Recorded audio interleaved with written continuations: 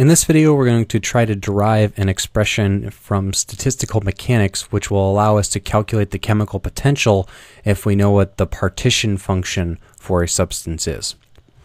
So to remind ourselves from previous videos, we have the internal energy, also equal to the expectation value of the energy, is equal to the partial derivative of the natural log of the partition function, Q, with respect to the inverse temperature, beta, defined as 1 over Boltzmann constant times temperature, and that's at constant number of particles and volume.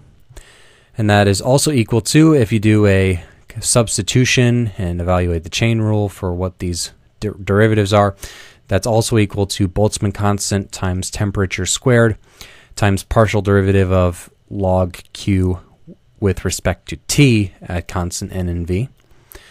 And then in later videos, we saw that the entropy in the statistical mechanical sense is equal to Boltzmann constant times temperature times partial derivative of natural log of Q with respect to T at constant N and V, plus another term, the Boltzmann constant times the log of the partition function.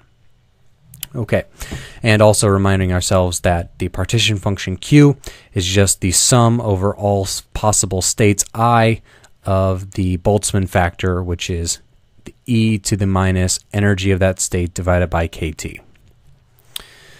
Okay, so what we're going to start with is the definition of the Helmholtz energy, and we're going to see an expression for the Helmholtz energy in StatMech. Remember, A, the Helmholtz energy, is defined as internal energy minus temperature times entropy. So if we evaluate that here, if we look at what T times S is, it's going to be kBT squared d ln q dt, and that's equal to this kBT squared d ln q dt up here.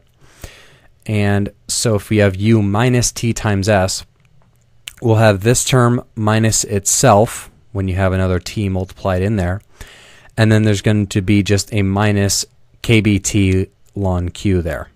So if you do the substitution and carry out this particular algebra, you'll see that you should arrive that the Helmholtz energy for a substance is minus kBT times log of the partition function. Okay, then we also remind ourselves that the Helmholtz energy is a function of temperature, volume, and if the number of particles are allowed to change, the number of particles. So we can write down the total differential of the Helmholtz energy in terms of its partial derivatives. So we have dA equals dA dt, constant N and V, times dt, plus dA dt at, not dA dt, dA dV, at constant T and N times dV, plus dA dN at constant T and V times dN. Okay, and we also know from some previous videos that the total differential of the Helmholtz energy dA is going to be equal to minus S dt minus P dV, and then plus the extra term we're going to have here is just, we're going to keep that dA dN at constant T and V times dN, number of particles. And then if we want to talk about the number of particles or the number of moles, it's really easy to translate back and forth between those two. So we have dA dN at T and V times the change in the number of particles. That is equal to, oh, really missed there, dA d little n, number of moles at constant T and V, times dN, the number of moles.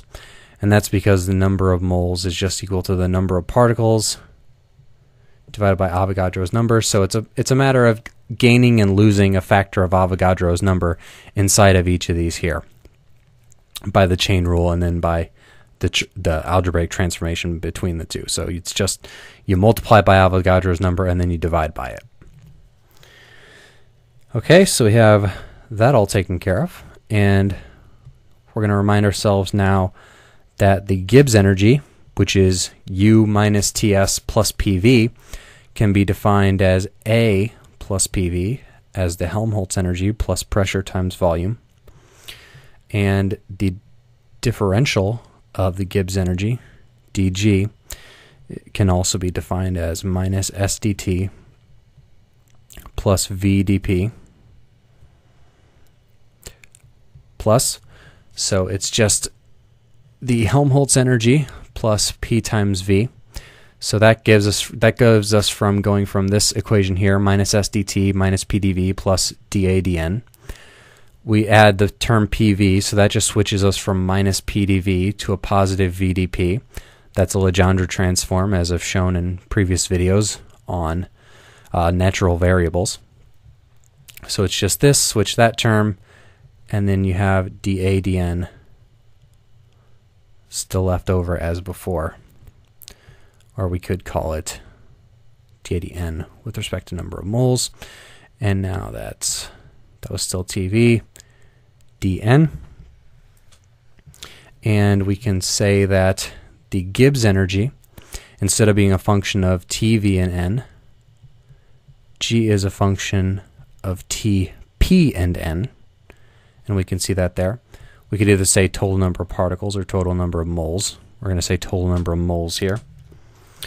So based off of the equivalence of the partial derivatives that we see here, we would have a similar expression for the Gibbs energy, and there would be one term which depends on the number of particles.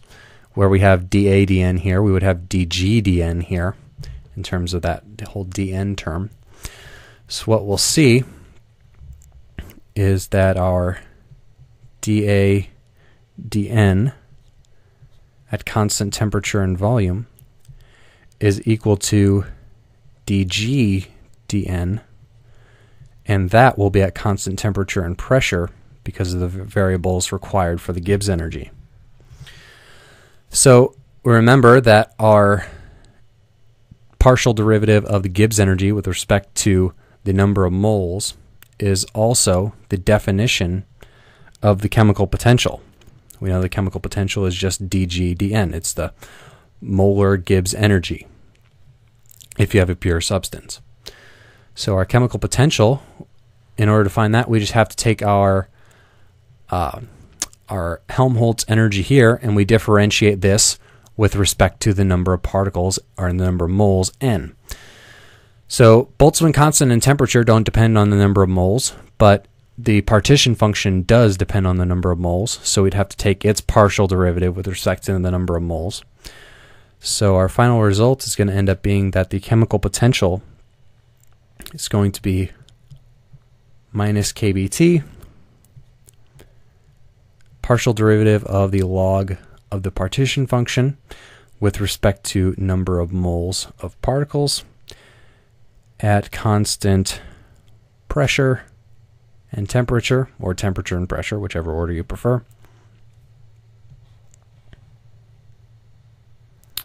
And that's going to be our final answer for what our chemical potential is in terms of our partition function. So just like for our energy, we take the log of it and we differentiate with respect to temperature, then multiply by kT squared. For our chemical potential, we're just going to take the log of our partition function, differentiate with respect to number of particles, and then multiply that times minus kBT. And there we have the chemical potential, which is equal to the molar Gibbs energy for the substance.